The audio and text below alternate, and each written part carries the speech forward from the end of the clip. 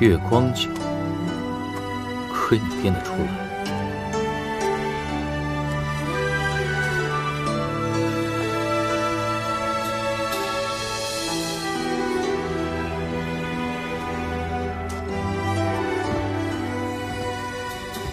三更半夜，你在做什么呀？夫子，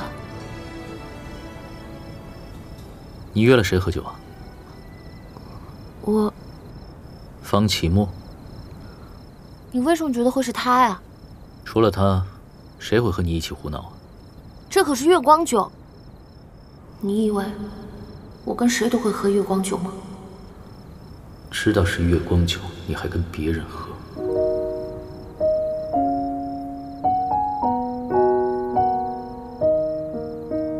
月光酒又怎样？还不是一样夫唱卓舞？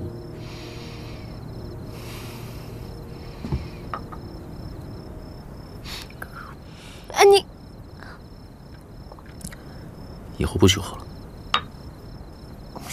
你，我是武向营的先生，我说的话你还不听吗？我是说，你喝的是我的杯子。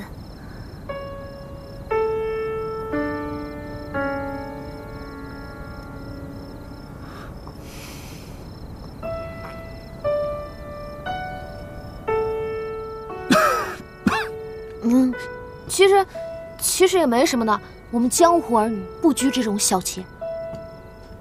再说，我们都相濡以沫过了。听竹风花瓣，暂时不摇晃。拨走云，别覆盖到你的形状。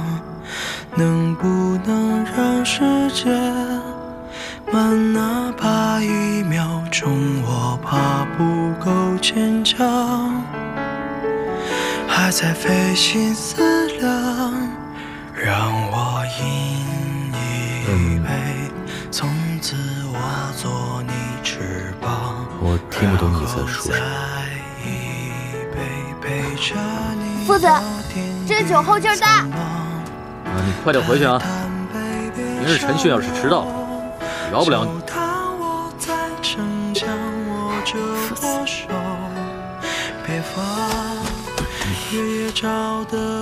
到底是什么酒？喝的时候跟凉水一样没有感觉，后劲这么大。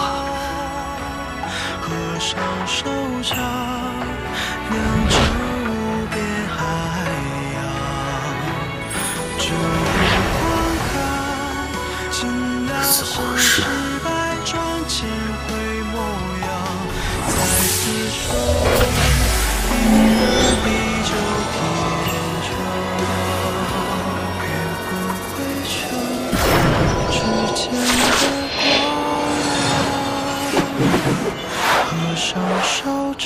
我的灵力为何恢复得如此迅速？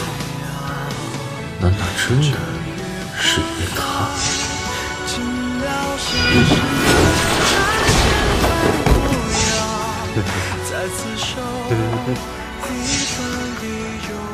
你喝的是我的杯子。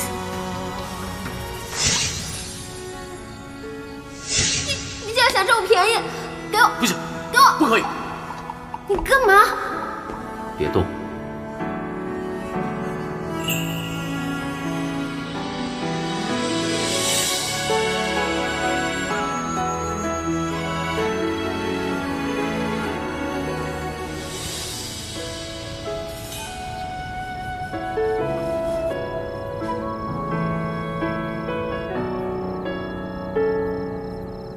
这酒虽然是方启墨给的，但是我想一起喝的人是你。夫子，一杯你的，一杯我的。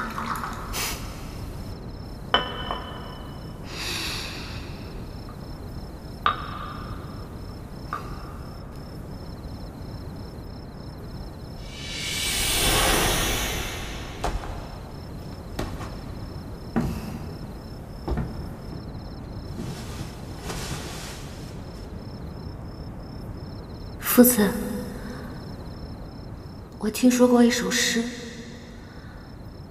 说的是诗人很孤独，只能邀请天上的明月和地上的影子共饮，这样他就不像一个人在喝酒了。虽然我知道你不会来，更不会和我喝酒，但是我多放了一个杯子，这样就像你在我身边陪着我一样，是不是也挺好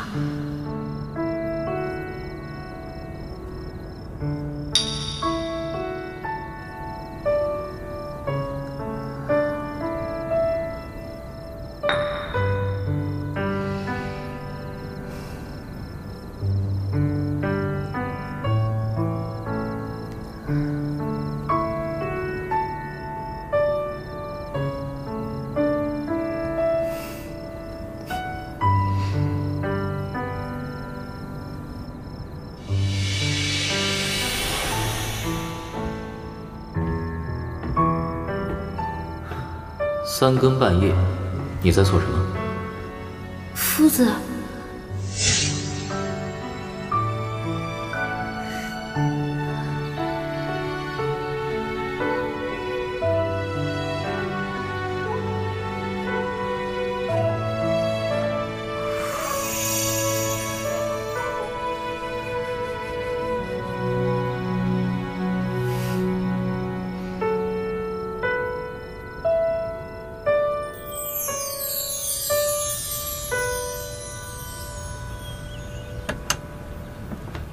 快来！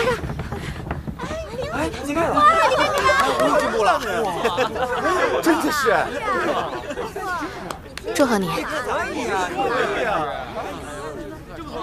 你不生气吗？以前阻碍我的根本不是你，而是我自己。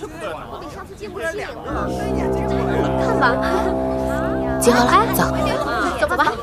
团队协作这一刻，相信你们已经在之前的遭遇中学到了，学识排名固然重要，但无论个人能力有多强，一盘散沙都不会在战场上取胜。